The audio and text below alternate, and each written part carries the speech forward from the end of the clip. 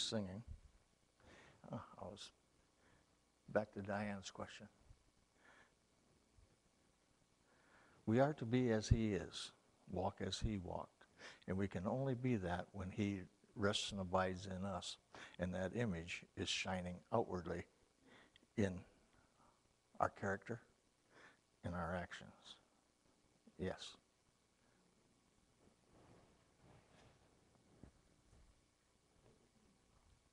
Can they crank me up? Well, I was kind of low volume there for a moment. You got anything? Okay. All right. Anybody else? Yeah. Are you ready for this?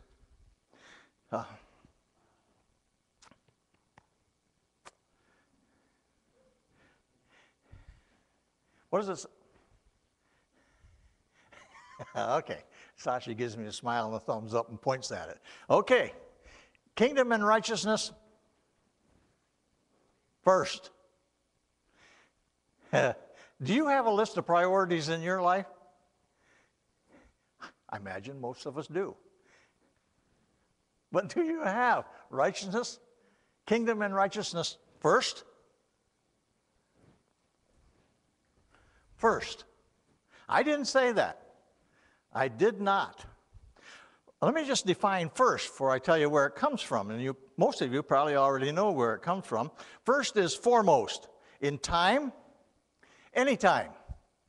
He's first. In place, any place. He's first. In order, he's first. In importance, he's first.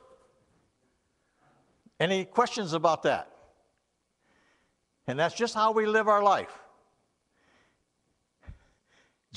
Jesus says, there's a whole discourse of what you're going to eat, what you're going to wear, and so on. He presents this. Jesus is presenting it.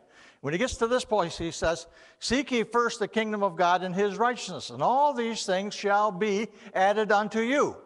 You say, well, don't I have to work? Yes, likely. But what's first? Kingdom and righteousness first. You mean before groceries? Yeah. Before a house?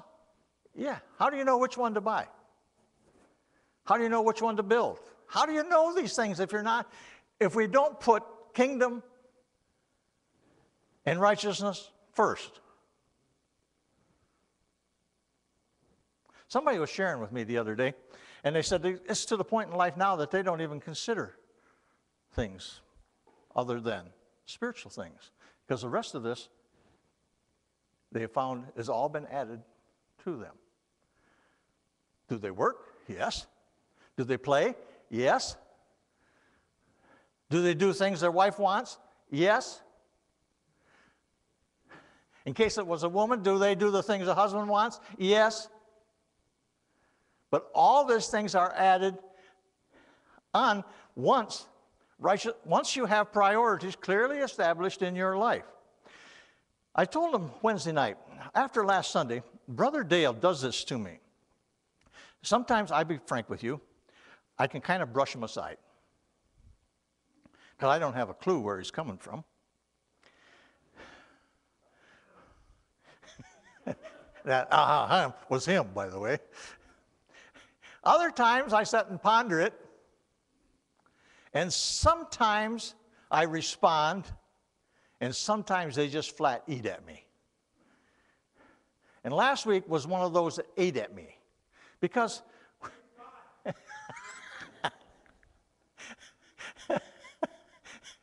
and what he'd ask, we remember we was talking about the parable of the lost son, the prodigal son, but we didn't look at it from the son's views particularly. We was looking at it from the father's view, who always provided.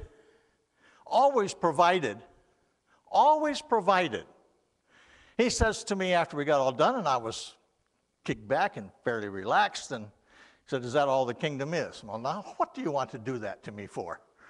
You know? So I pondered it for 3 days. I was heading up the road, and what is that? What's that fix-em-up Rex down here on the corner, south of town on collision connection. I made use of the turnout there and wrote this down. So what is the kingdom? The kingdom is all that the king is and all that the kingdom contains. That is the kingdom. So this morning, he comes in and says, where is the kingdom? Is there any difference between kingdom and righteousness? I knew I was pretty safe. No, there's no difference between kingdom and righteousness. They both are the same, similar. You can't have one without the other. Because the king and the kingdom, Dale told me this morning, are one and the same. Right? The king and the kingdom are one and the same. You cannot have righteousness without the king because it's his righteousness. Now there went the whole Sunday morning message tied up in a bow. Now do you want to? No, I'm not going to give you a choice. All right. So, with that then, remember Jesus said, pray. Thy kingdom come, thy will be done on earth as it is in heaven. Do you suppose that's his desire? I expect it's not only his desire, it is his expectation, it is his plan, it is his purpose, and it will happen. All right. Jesus also said, we've already said, seek first. Jesus also said, give us this day our daily bread. And with that, I got off someplace else. So before we get back to righteousness and the kingdom, we're going to take a look at daily bread. Because he said, give us this day our daily bread, Matthew 6:11. The parallel verse is in Luke 11:3. Says, give us day by day our daily bread. Has anybody ever gone short of daily bread? Well, don't ask about thrilling days of yesteryear, but we never come short, but just enough, okay? And just enough covered it in those days. All right, here you go. So, he gives you as his own, he gives you an advantage. Do we understand that? With him, we have an advantage. We have someone that has promised us certain things in the kingdom. All right. Our daily bread. The bread suffices for each day.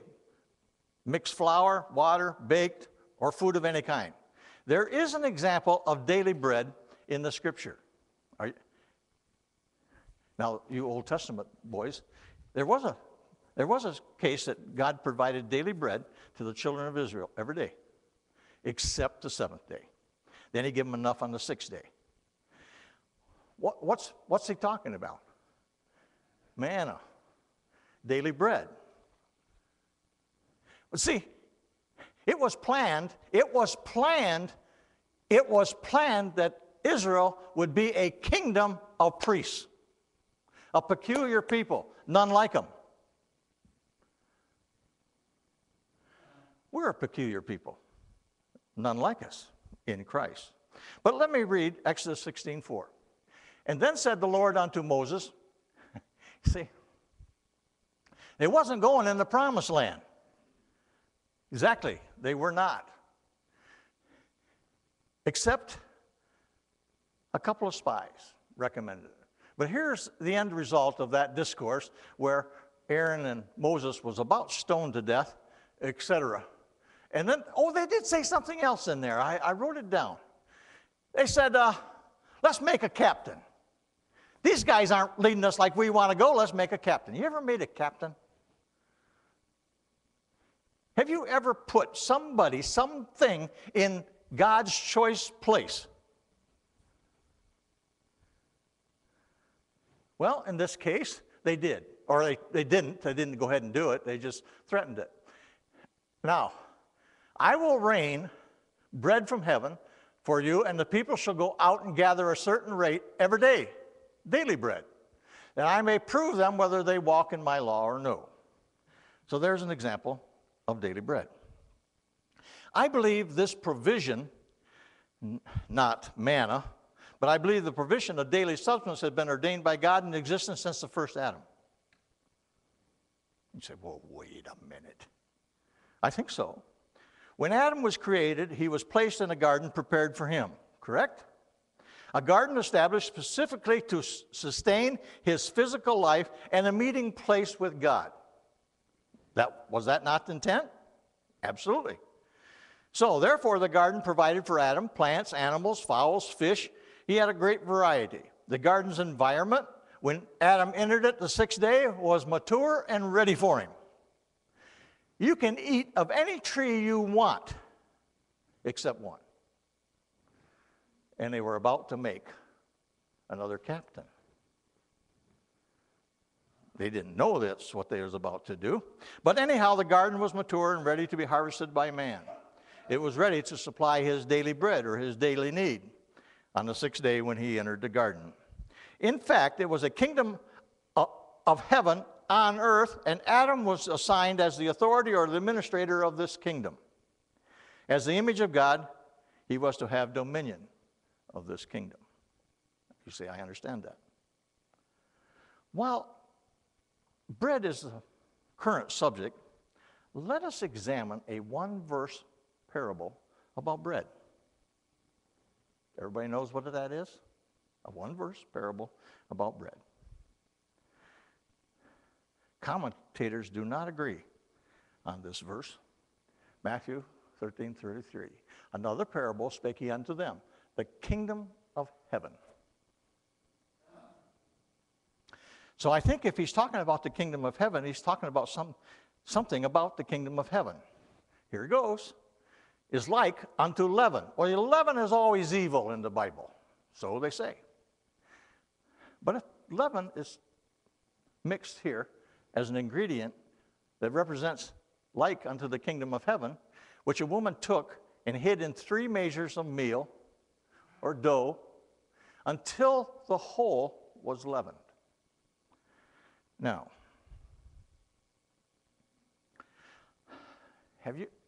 how's your patience? Do I understand this process right, ladies? I've never made a loaf of bread in my life. I've done some things, but never make a loaf of bread. You mix up this dough and you put some yeast in it. Ruth is guilty of killing the yeast. She gets it too hot. But I won't. Don't go tell her that. Although she probably sees it on the screen in the nursery. So you mix up this yeast in this dough. You mix it all up. There's a little water in there and a little flour and that sort of thing. And then what do you do with it? You let it rise. You just let it set somewhere. You cover it up. You kind of cover it up and just leave it set. What happens to it? It rises. If you haven't killed it, it rises. Nothing. No. Have you ever noticed that the events in the kingdom of God doesn't happen? Let me ask you this question. Have you ever wanted that bread to rise faster? You ever done anything about it to make it happen? Oh, I wish you hadn't said that. That don't fit my illustration.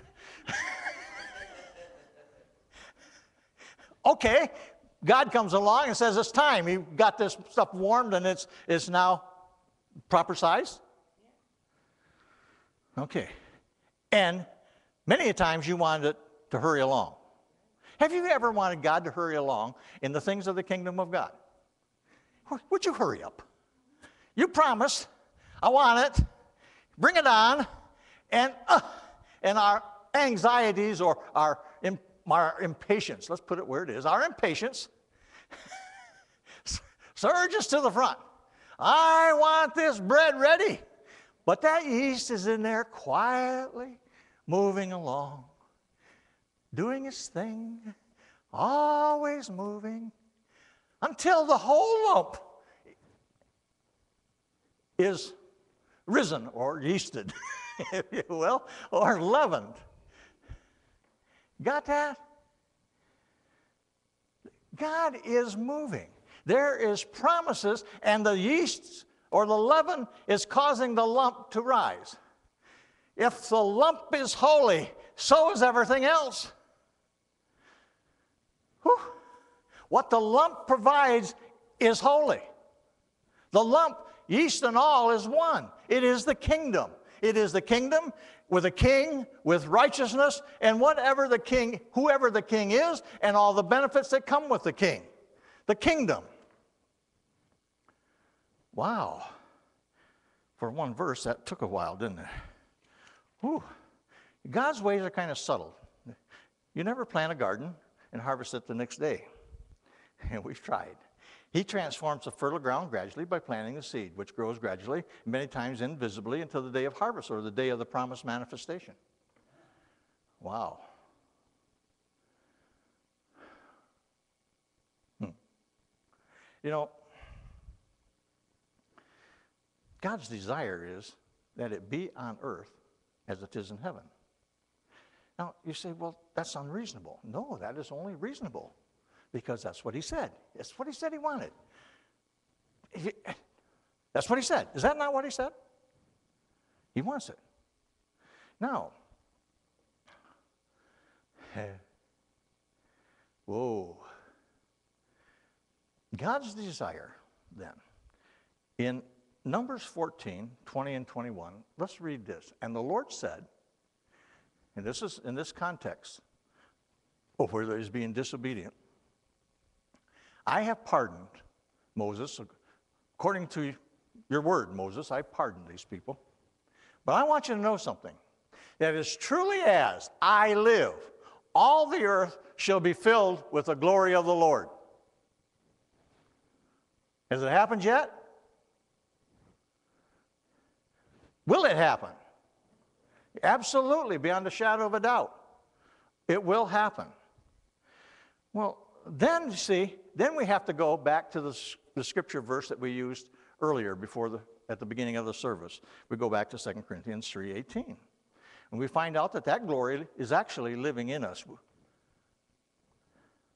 Yet the glory will be manifested in all the earth. Multiple people, multiple actions, and it will happen. Without a veil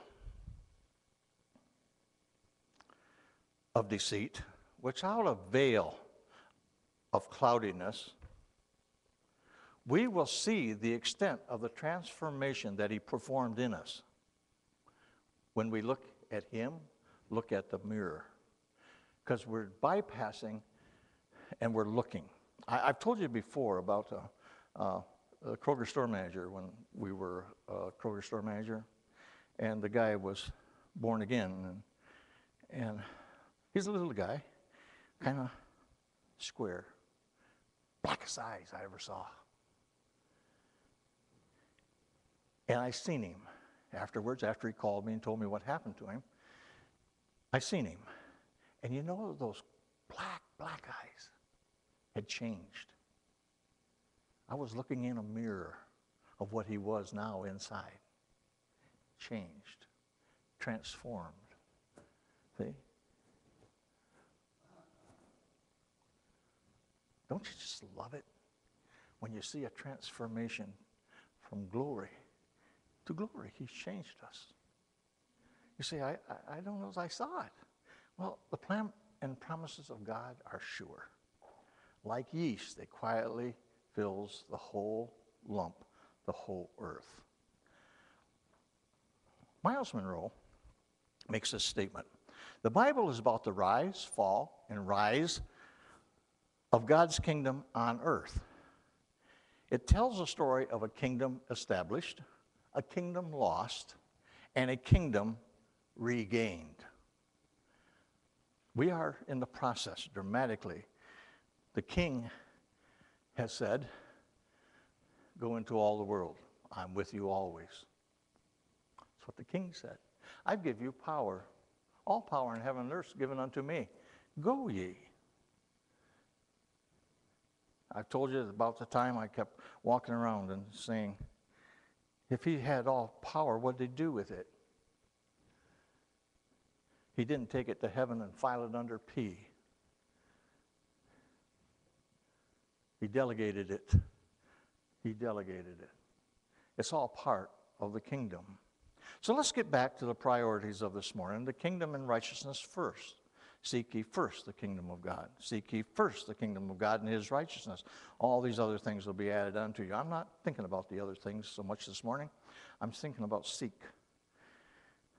You earnestly desire and put yourself in a position to search diligently for what the kingdom holds for each one of us. It's not a sign that we're looking for.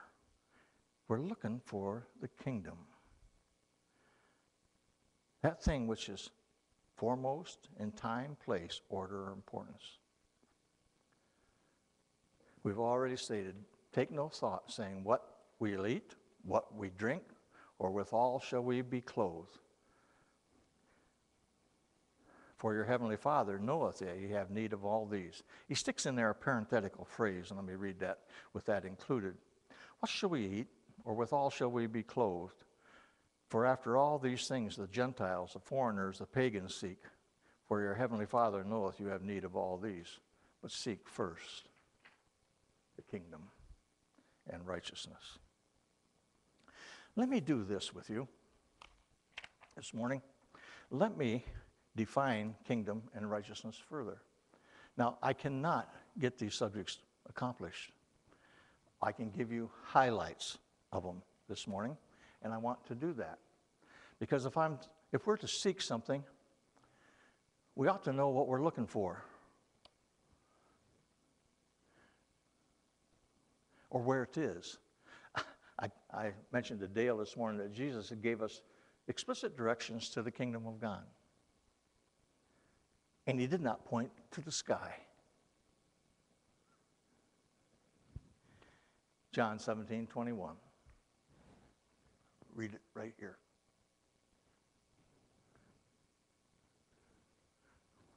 Or listen to me share it with you.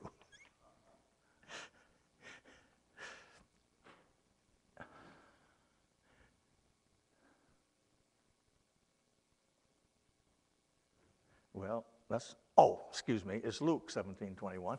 Yeah, I had it listed as Luke, right, and spoke it wrong. All right, just put it down to, okay, sorry to confuse you, Bill.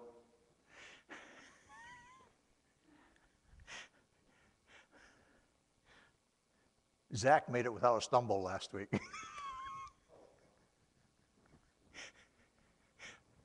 That is bad. First time this year. Okay, here we go. Neither shall they say, lo here or lo there, for behold, the kingdom of God is where? Within you. Simply put. No question. That's where the kingdom is at. The kingdom is here, it's in us. And the kingdom is here, and it is in us. So there's no question about that. Inside you. Luke 12:32. How does it come about? Fear not, little flock, for it is your Father's good pleasure to give you the kingdom. He gives you the kingdom. Gives you the kingdom. Finish, bestows to you the kingdom. Romans 14:17. For the kingdom of God is not meat and drink. Voila. That's why you're not back there searching for it. It's not meat and drink, but it's righteousness, peace, and joy in the Holy Ghost. Well, how about that? How does, in 1 Corinthians 4:20, for the kingdom of God is not in word, but it is in power, dunamis, it's force, it's miracle working power. That is what is in the kingdom of God. Where is the kingdom of God? In you. And it's in you in righteousness, peace, and joy in the Holy Ghost, so you have the ability to share righteousness, peace, joy in the Holy Ghost. All those things is inside you, and they're in there in sufficient abundance for you to share. No question. You stressed, there's a place to get rid of it. Things that seem to be out of your control, there's a place that you can rest. There's a power here. It's inside you, and it's made up of peace. Seek first the kingdom. There is something I want us to notice, both in the kingdom and in righteousness this morning. I'm just going to tell you a little bit about a parable. For the record, it's in Matthew 13, but I'm not going to go there. Are we?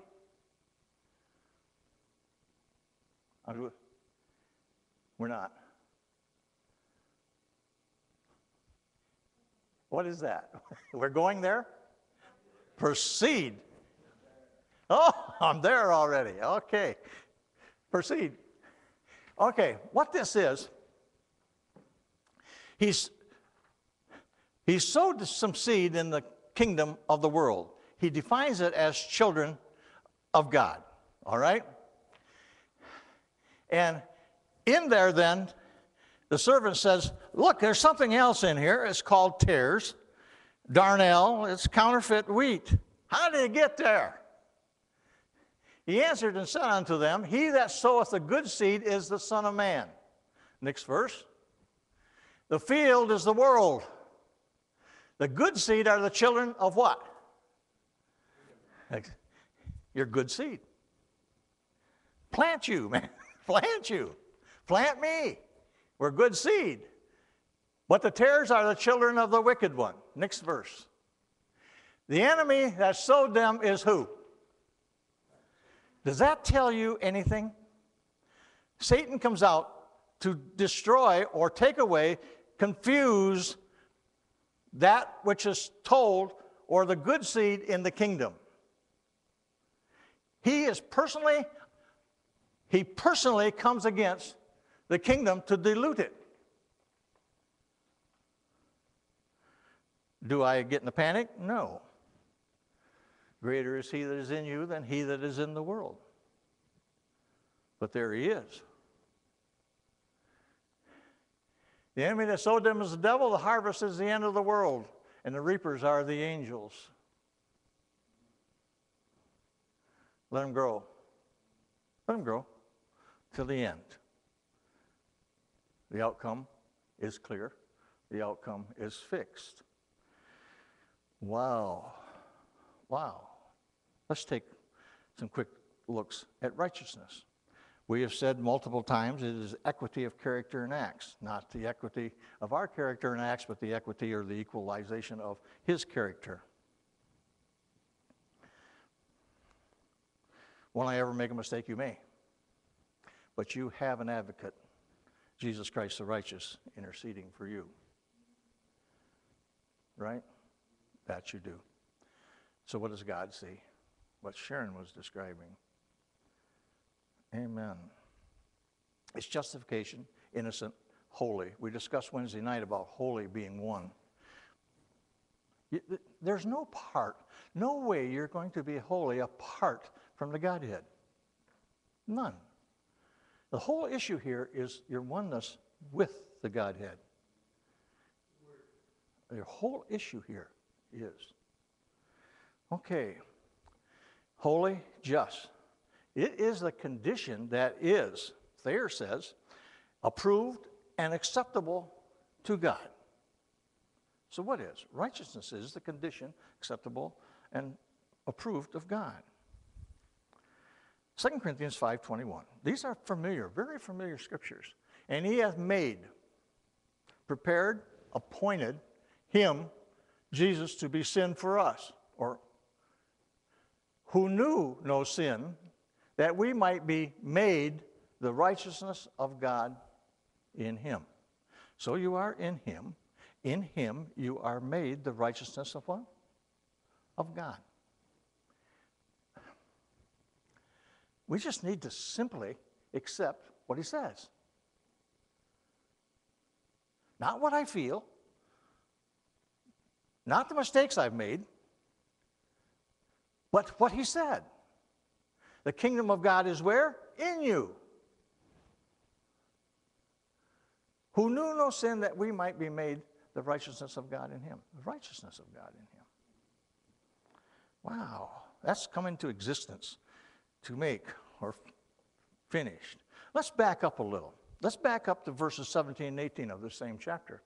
Therefore, if any man be in Christ, you're there, right? He is a new creature. He is a new creation. Old things are passed away. Behold, all things are become what? New. Now look where those all things come from. And all things are of God. I'm not making this up. I'm just reading what's on the written page of His Word. And all things are of God, who hath reconciled or exchanged us to Himself by Jesus Christ, and has given to us the ministry of reconciliation, or the ministry of exchange. You can exchange. You have been exchanged in Christ. Wow.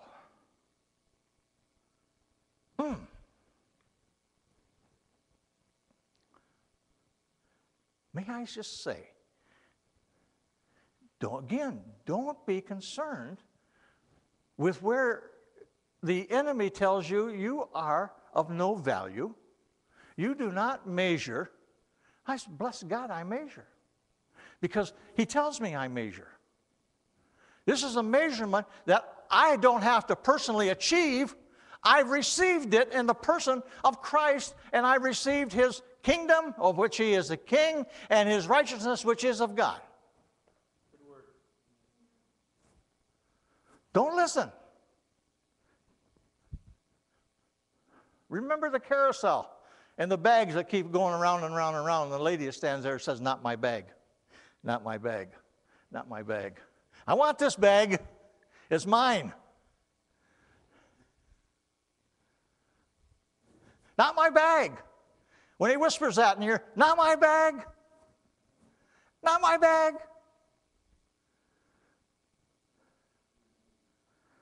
Wow.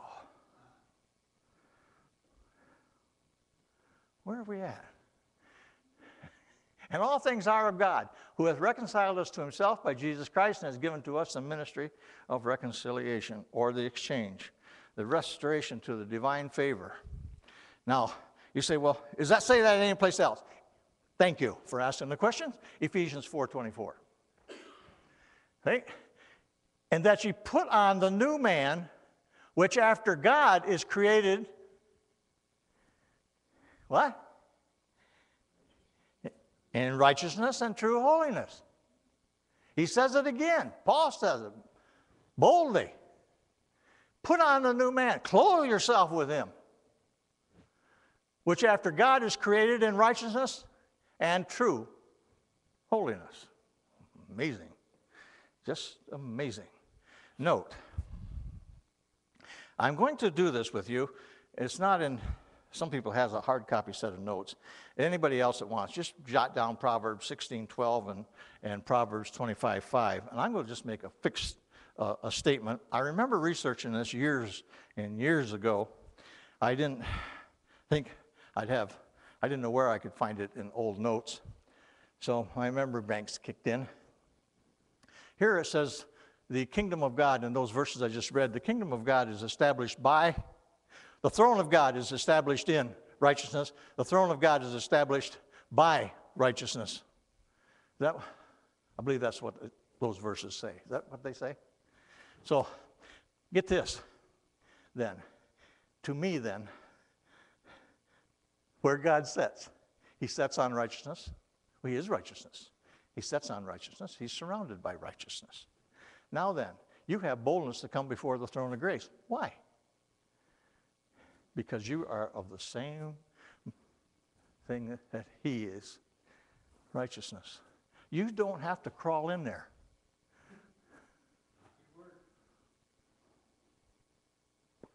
Don't worry about it. You're not going to be smote with lightning. You are the same thing He is, because He gave it to you. Wow. Now, somebody made a comment about the title of this next section, and you, it's looking in your bulletins. How scary is righteousness to Satan? How scary is it? Huh? It's mega, absolutely. It is out there. There is a story. Paul, it's part of Paul's ministry and part of his life. It's recorded in Acts 13. I'll just give you the front part. I think I think you'll see 3 verses of it on the screen, but I'm just going to read it to you, beginning at verse 6 of the 13th chapter of Acts.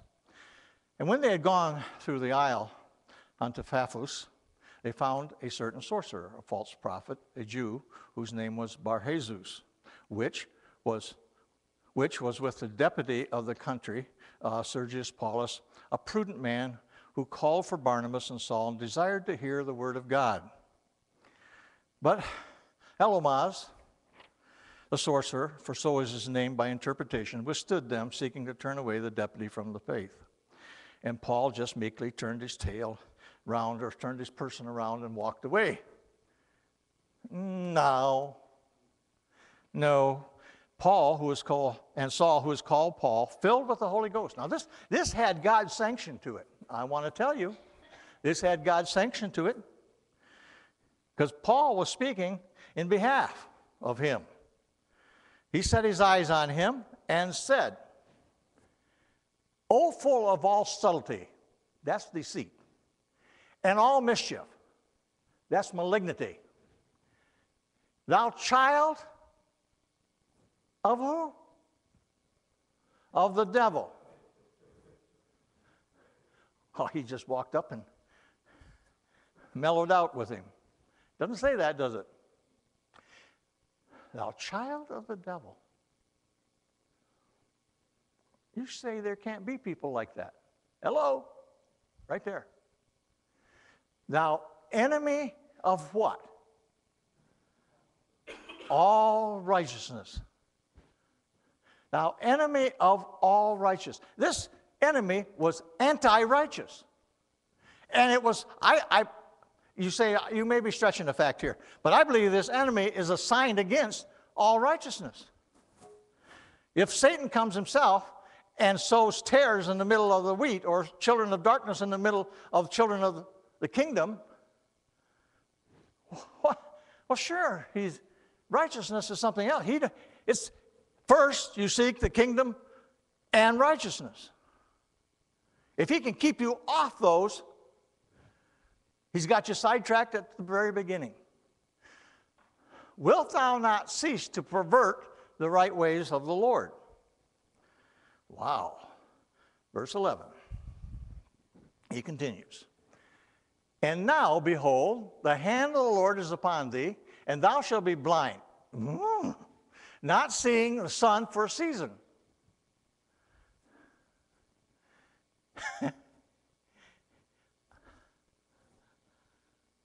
What do I say in regards to that?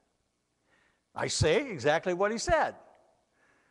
Behold, or hey, look, the hand of the Lord is upon you. You're not going to be looking long, because thou shalt be blind, not seeing the sun for a season. And immediately there fell on him a mist of darkness, and he went about seeking some to lead him by the hand. That is not how God acts. We just get out of school, or we just get out of this and we get out of that. As Christians, we let somebody else have it when they come against the kingdom of God. No, sir. Do you act like that? I'm not saying you ever will. I'm saying in this case it happened. Whoa.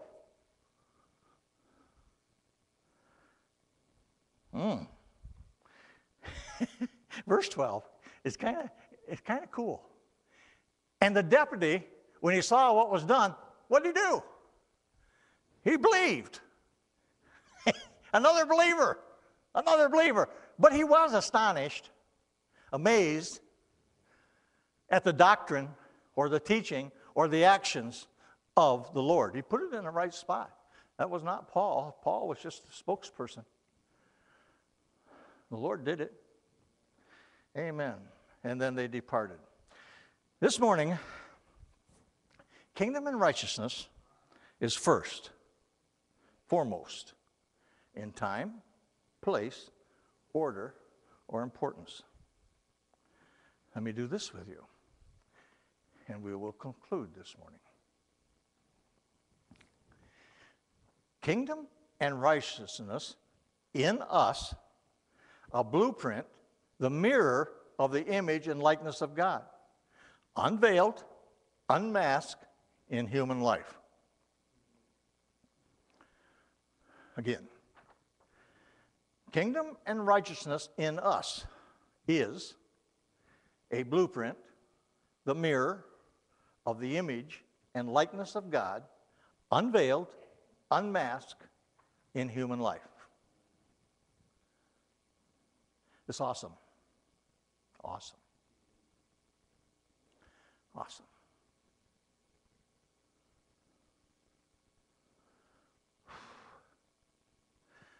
Father,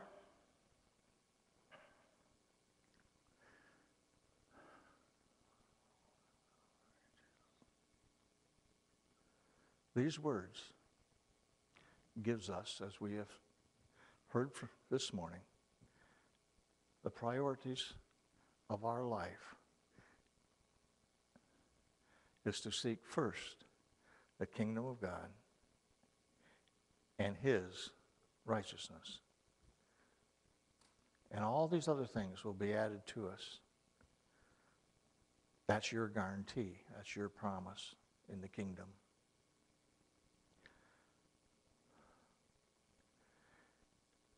We don't make these things happen. You make them happen. But we can set the goal. I will honor you first in time, in place. I will set you first wherever we are. When you speak to us, we set you first. Or when we're just waiting on you, we set you first. We start with you and we finish with you. And in between, there is people that will have our time. There is people where we'll be working, where we'll be producing, where we'll be doing multiple things and multiple tasks. But you are always first. You are priority number one in this kingdom relationship that you're setting out before us. You're not asking anything too much of us. You are asking the most important thing to us. Kingdom first, righteousness first, everything else to follow. Let us orchestrate our footsteps. Let our thoughts be orchestrated also, that we choose you and your priority. We thank you. We praise you. We'll have a great week in you. This week, we'll lift and tell others of the glorious news that the kingdom and righteousness of God is ours. It can be yours too, and may already be. We don't assume to judge. We just assume that whosoever wills may come and partake of the water of the fountain of life freely. Thank you. You've chosen us in you. That's just a fact. You've chosen how it is to be. That's a fact. We honor you by choosing first. In Jesus' name, amen. Before we go, you sat here this morning and you